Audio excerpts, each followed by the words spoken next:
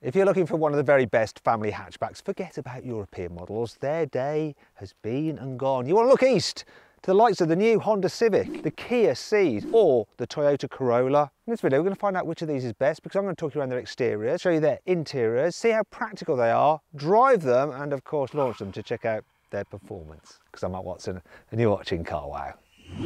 Buy, sell, Carwow.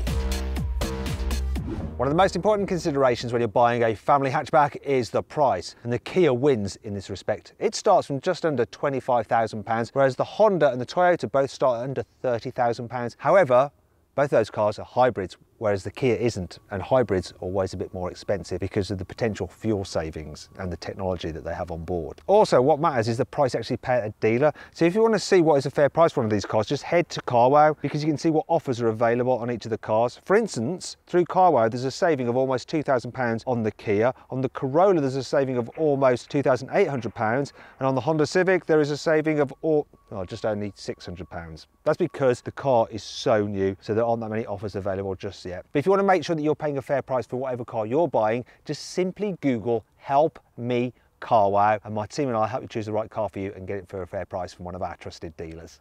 When you're buying a car, one of the first things that draws you in is the looks, and the Kia is a smart looking car. This one is a GT line, so it's got some deeper bumpers which make it look a bit sporty, and you've got shiny bits of trim. Overall though, it's fairly conventional, fairly safe and inoffensive. Not lusting after it though. The Toyota Corolla seems a bit more designed. It's got a really purposeful, aggressive looking face. It stands out. It's got a nice rear end on it as well. Very, very distinctive. Though when you look at it from the side, it's still clearly just a normal family hatchback. It's a different story with the Civic though.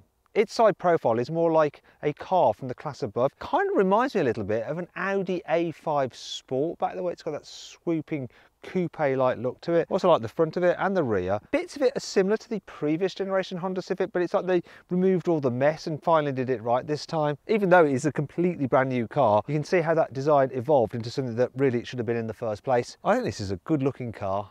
The Civic also feels like a bigger car on the inside as well. I don't know whether it's to do with the dash design, the way you have this long strip running the length of the dash, and it just creates a feeling of width.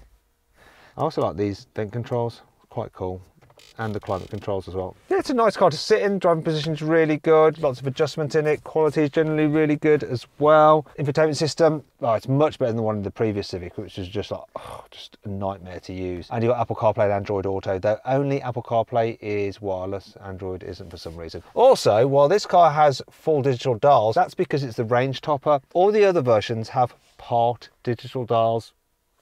I don't know why, it's a bit of a shame really.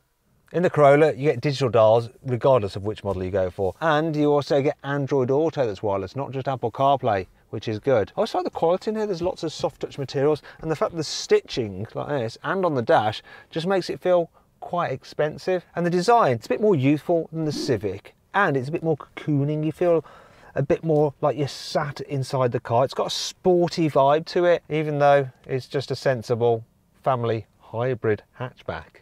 I mean, look at the seats. The kind of seats you'd have in a sports car. Not something that's primarily designed to give you maximum efficiency. Do you know what? Compared to the other two, this Kia just feels a little bit like the previous generation of car. I mean, quality is good. It looks reasonably nice, apart from this part of the dash. Don't like the shape of that for some reason. And yes, you've got some stitching on it as well. Also, it got a nice big widescreen infotainment system. Both Apple CarPlay and Android Auto are wired. There's no wireless available. But I don't know what it is, it just doesn't seem quite so cohesive as the other two. Yes, you've got some shiny bits of trim which do lighten things up. Things like the analog dials, and you just don't feel like you're sitting so much in it like you do the other two cars. You're a bit more like you're on this. Maybe it's something to do with how low this centre console is. It's good, but not quite good enough. In the back seats, the Kia is all pretty conventional as well. So knee room's good. Headroom's good, people over 6 foot will be fine. What's not so good though is when you have to carry 3 people in the back at once, because the centre seat is a little bit of a perch, and the design of these seats, it means that if you're on one of the outer seats, you end up sat like this, and then that part just sort of just pushes into your back, and it's not good for your posture. I'll tell you what's not ideal about the Toyota Corolla, and that's knee room. It really is quite tight. I've got short legs, I'm all torso me. People with long legs are just going to be pushing their knees up against the seat back. I just noticed something actually. The way this leather or leatherette is fitted, it's all a bit baggy. Kind of reminds me of, you know, when people lose a load of weight and they have like all this extra skin. It's a little bit like that. Anyway, nearest not great, but headroom's all right. Headroom's okay. However, if you need to carry three in the back at once, this is even worse than the Kia because the body is narrower, and so it's all a bit of a squeeze for everyone. In the back of the Civic, I have very few complaints. Maybe the headroom's a little bit tighter than ideal. People over 6 foot might find it a little bit cozy in here, but the rest of it just feels so spacious. Look, knee room's really good, foot space is good. If you need to carry three in the back at once, it just feels wider than the other two cars, and the central seat is quite comfy. Yeah, this feels like a nice roomy car. It does help that the top spec car gets this sunroof, which lets a bit of extra light in, but either way, it just feels like a bigger car than the other two, to tell you the truth.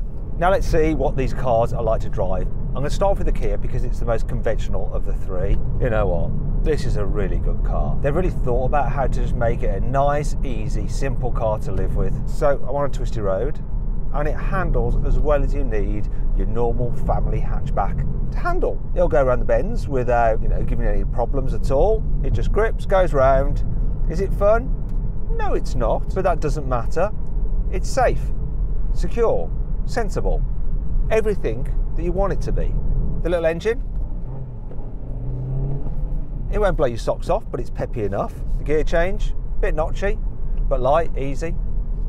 Clutch is fine as well. The suspension is generally pretty good, so the car is reasonable over bumps. It's not the smoothest, but it's not the most bouncy either. And that's really, really useful when you head into town. And this car is super easy to drive in town. It really, really is. The brakes, progressive and smooth, absolutely simple. Another good thing about it is the maneuverability. So it has quite a tight turning circle, this thing. 10.6 meters. It's really, really good. I'm gonna do a U-turn just here. Can I get round?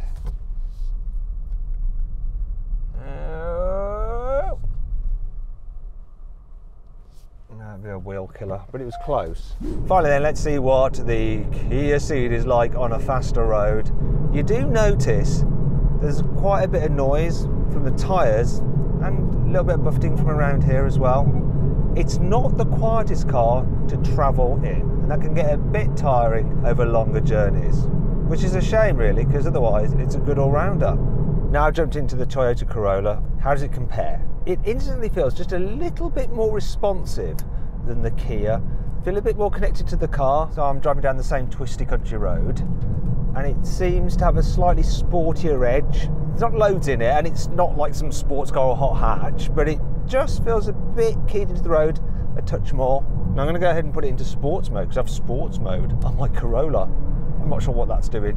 I think it just makes the throttle response a little snappier, but it's not that discernible. I'm impressed with how it's dealing with bumps in the road. So mid-corner over a bump, it doesn't get out of control, it just stays composed. And when you're entering town like I am now, the ride is generally pretty smooth. A little bit better than the Kia, not massively so, but just a little bit better. And so far, that's the best way to compare the two driving experiences. This is just a little bit better. Then it's going to have another advantage now as you get into a real slow section, and that's the fact that if I want to, I can go into EV only mode, and now everything is silent because I'm just running using the electric motor. You can't go that far on electric power alone, but you can just mooch around and do little manoeuvres, and it just makes it so much more relaxing. There is a bit of a downside though. You see, because you've got the hybrid system and you have regenerative braking, when you first press the brake pedal, it can seem a little bit grabby, ever so slightly compared to the Kia, just because you're actually using the electric motor to slow down. It's kind of working in reverse to recharge the battery, and it doesn't feel quite as natural as just normal brakes. You have got normal brakes as well when you really need to stop, but there is just that little sensation at the beginning. It's a bit grabby. It's not terrible, better than a lot of other hybrids, but you do notice it as a touch. The turning circle on this is 11.4 meters, so slightly more than on the Kia. I'm going to come out of sports mode actually, make the steering a bit lighter. Can I get it round in one go? There's no chance. Now with the Kia, I thought I might just make it.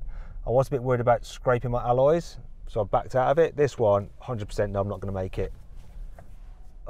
That's one thing that annoys me about this car. Massive rear pillar just creates a bit of a blind spot. Right, let's see what this is like on the motorway. First of all, overtaking a slow car in front. Pickup's pretty good. Comfy seats. It's also quieter than the Kia inside when you're travelling. Good for long distances, this. Finally then, the Civic. Let's see what it's like. Even though it hasn't really got a gearbox, you kind of think it has. Look, it changes gear, but it doesn't really. It's lies. It's faking it. I can try putting on these paddles and you sort of think they're doing something, but all they're actually doing is altering the amount of regen braking when you lift off the accelerator. It's weird. And the noise, it's digitized, this noise, it's played through the speakers, but it makes you think that you've actually got an engine that's revving like a normal engine would when it's attached to a normal gearbox. It doesn't make sense.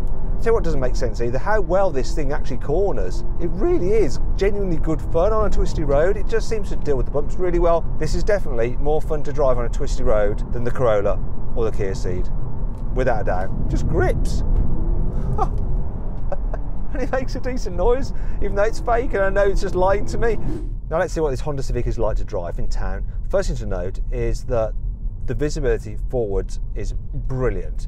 Got a low dash, a nice big wide windscreen. So what also helps driving around town. The steering is reasonably light. There's no gears to think about because it's automatic. In fact, I'm just driving around on electric power alone right now, relaxing. The brakes are pretty decent actually. They don't feel too grabby, even though the first part of the braking is regen.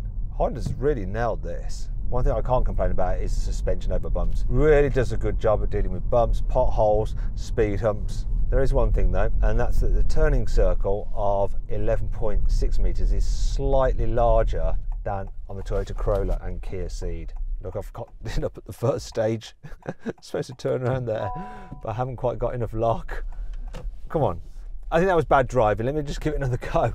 I was so keen to go deep into this road so that I could at least try to make it round here, but look, absolutely no chance. I'm pretty much going straight ahead by the time I reach this curb. Oh well, that's why you learn 3-point turns, don't you, for your driving test. That's the only problem when you drive around town with this car, and it's not that bad really. Finally then, on a faster road, overtake the car in front. Here we go, revved out. There, it's like it's changed gear, and again, but it's not actually changing gear.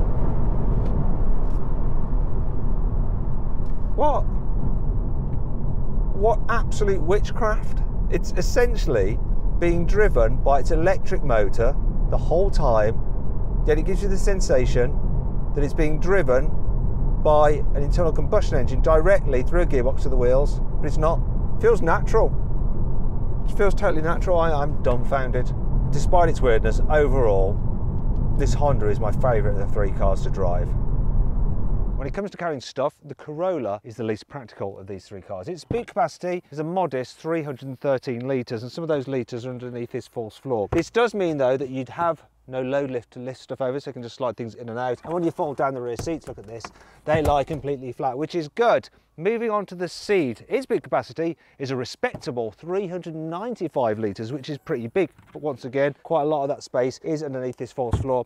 And it does mean, though, that you have no load lift to lift things over. And when you fold down these rear seats, look, they lie almost completely flat. Not completely, not like in the Toyota. Finally then we come to the Honda Civic, which has the biggest boot capacity of 410 litres, which is really quite large. Only a bit of that space is underneath the false floor, look. Does mean, though, there's a load lift to lift things over. However, the boot floor is quite low, which does help when you're loading it and unloading it. When you fold the rear seats down, the floor isn't completely flat, which does make it slightly harder to slide things to the front. But if you look at that space there, it's just more roomy and more usable than on the other two cars. And I like this feature as well, the load cover. It's a really clever idea because when it's not in use, it doesn't take up much space and you can easily remove it and store it simply just in the corner there. Whereas the other two cars have big load covers which get in the way when you want to load the car up. The engine choices for these cars are pretty simple. With the Kia, there is just one. It's a 1.5 litre turbo petrol with 160 horsepower, which drives the front wheels via either a 6-speed manual or an automatic gearbox. In the case of the Honda, you've got a hybrid system. You've got a 2 litre petrol engine, which acts as a generator to provide electricity for an electric motor that then drives the front wheels. Confusing, I know. Although the petrol engine can drive the front wheels at higher speeds. There is no gearbox as well in that car. Don't be too confused. It drives fine, and it has a power output of 184 horsepower. Finally then, the Toyota, that's also a hybrid like the Honda, however it's more conventional. So you have a petrol engine which is mated to an electric motor that helps boost it, that drives the front wheels via an automatic gearbox. Now you can get 2 engine choices with the Toyota. If you have the 1.8, it has just 120 horsepower, so you don't want that. Instead you want to step up to the 2 litre, which is what that car is, then you have 181 horsepower.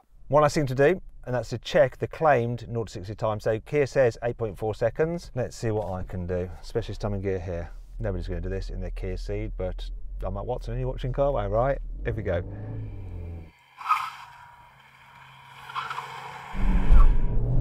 Good gear change. What we're going to do? Come on. Ooh, 8.3 seconds. That was a good launch.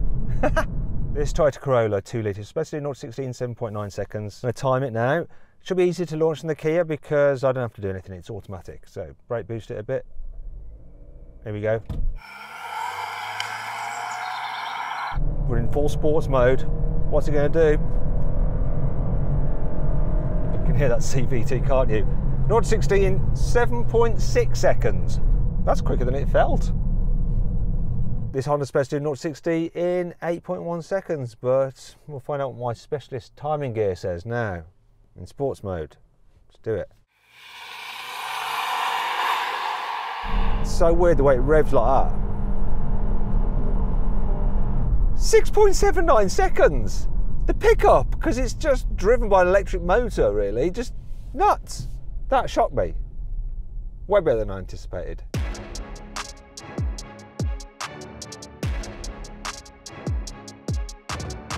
So then, what's my final verdict? Well, the Kia Ceed is a really good car. I like it a lot. However, the Toyota Corolla is ever so slightly better, and it's just more pleasurable to drive. But it's not as nice to drive, though, as the new Honda Civic. Really surprised me, this. So did the performance and how spacious it is. I like this car a lot. It's an absolutely brilliant all-round family hatchback, and that's why it wins this test. I hope you all enjoyed the video. If you did, give it a like, and if you've not done so already, make sure you subscribe to this channel. You can do that just by clicking on my face there. Click on those boxes there, you can watch some more videos. Thanks for watching.